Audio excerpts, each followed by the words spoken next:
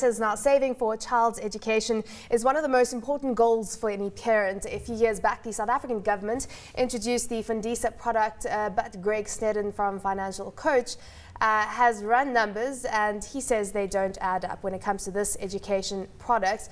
So joining us from Cape Town to discuss this, we've got Gregg Sneddon. He, of course, as I said, a financial advisor at the Financial Coach, and Bernard Seropa, who is financial advisor at Old Mutual. Greg, very quickly, just run us through how this product actually works. Samantha, the essential ingredients are: you put money away, the government gives you a 25% bonus on your contribution. It's capped on the first 200 Rand. So on 200 Rand, you could get a 50 Rand bonus. The money is invested into a very conservative unit trust fund, and when your child is ready for education, the money is then paid to the tertiary educational institution by the National Student Financial Aid Scheme, and there you go. If you leave before that period, if you withdraw your money, you forfeit the bonus, but you can take your contributions plus any growth. So why do you argue that the product is fundamentally flawed? I think the concept is absolutely fantastic and is far superior to any other educational offering in that it uses a unit trust. So I think from that point of view, it's absolutely fantastic. But there's too little risk in the fund in which the people are investing. You cannot invest into cash for 18 to 20 years and expect to get a decent return. You just can't do it. Okay, so it's cash. Do you agree with that, Bernard? Yes, I do. So the fact that it's kind of got a low risk profile. Yes, if you check the structure of the fund itself, they've got savings, fixed deposits, and a bit of bonds in there. But the bonds that they have in there are pretty much your 1 year to 3 year bonds max. And those ones are basically the composition of that fund. They don't give you as much returns in the long run as you would expect. Because if you look at education planning, it's the type of an investment that you do for a long term most of the time. Your kid is probably a couple of months old, and then you decide that you want to save towards their education.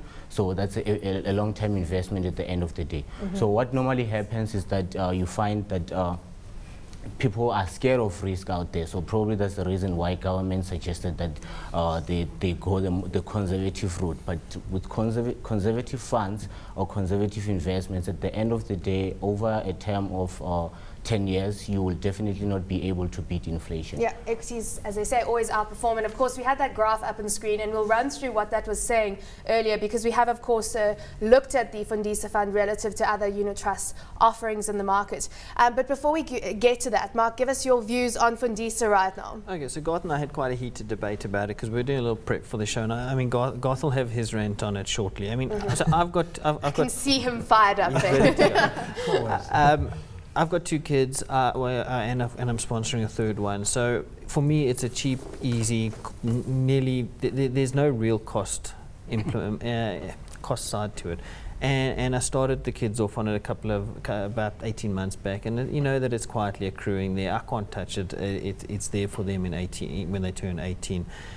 I ran the numbers. I think I actually had the discussion with Greg probably a year ago, and you know, we just started doing the numbers then, just saying, does this actually add up? And ultimately I decided, well, I'll supplement that with a contribution towards Satrix Rafi for the oldest kid, because we needed something more in the equity space. Mm-hmm. So you know, I love the concept. I think Fundisa as a concept is brilliant, and I think that it's something that government should be looking to replicate. We have such a poor savings culture in South Africa, and while the people that it's aimed at could easily, they need to have some idea of savings, and I think that this gets their foot in the door. I don't think it serves the ultimate goal that it's been set up for. Mm-hmm. It doesn't make sense also that they've got a maximum contribution there. What are your thoughts on that, Garth? I'm going to hold my thoughts on that. I want to have my rant first. So I spent, there we go. I spent the better part of this morning trying to figure out what is the underlying fund that this thing invests in. Now, there's absolute misinformation on all the websites.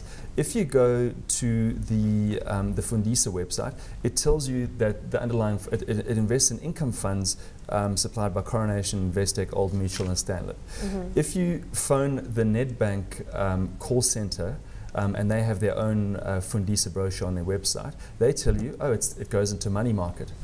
I eventually managed to find out that it appears as if the Fundisa fund is actually managed by Stanlib.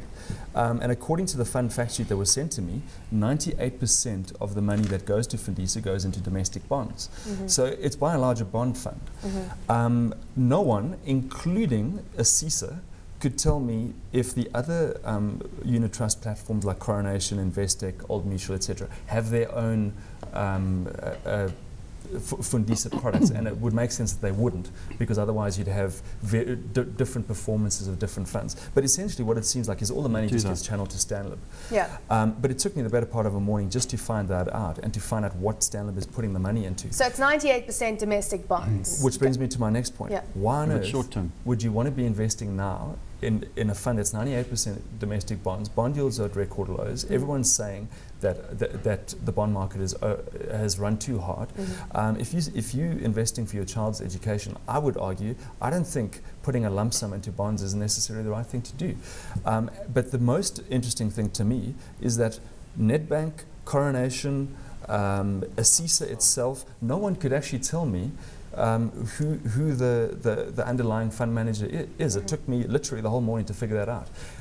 Now you out there trying to take poor people's money to fund their kids' education, but no one can figure out where the money's going. Take poor people's money, perhaps not the right way to say that. Well, it is, because according to the Fundisa fund sheet on Nedbank, it says the annual household income of a beneficiary has to be less than 180,000 Rand per year to qualify for the bonuses.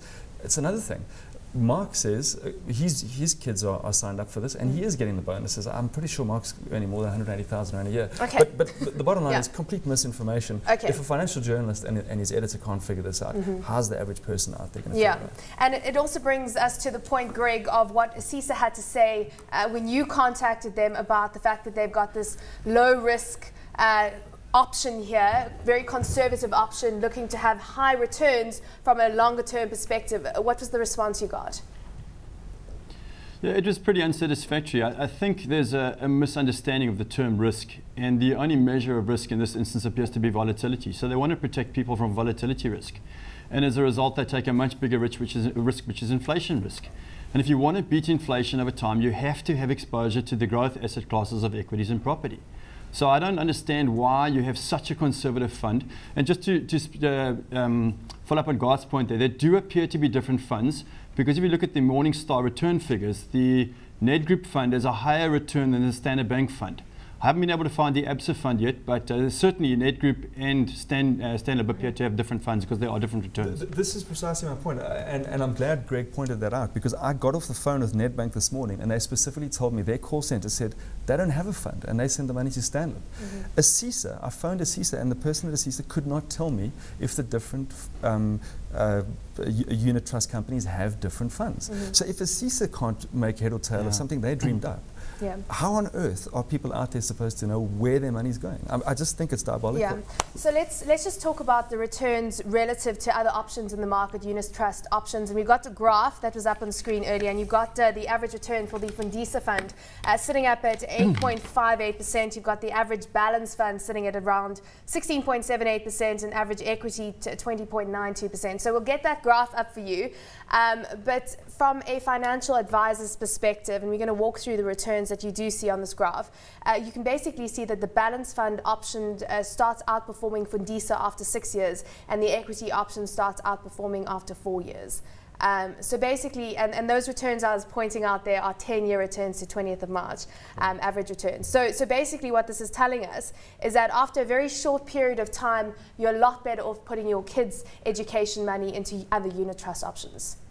I mean, how do you respond to that? What's your view on that? Look, my view when it comes to such platforms of investing, in financial planning, the first thing that you have to do is to basically find out the client's investment horizon. How long are they planning to invest? What are they investing for? What's the objective? If it's an education planning thing, then that's a long-term investment. If a client is investing for emergencies or short-term savings, or they're planning to buy a house, they want to save up a deposit for that, then you would look at such things and you will take them into consideration when you do a plan for the client. So at the end of the day, what is important initially is that you have to find out what's the plan and how long does the client have has to invest. If a client is going to invest for anything 7 years or more, I don't think a huge portion of your money should be sitting in money market or income funds. So that's because in reality, at the end of the day, inflation is going up every day. And here we're talking about education planning. The cost of education increases far more than our average CPI. So you have to take all that into consideration also when you do an analysis like this. Yeah.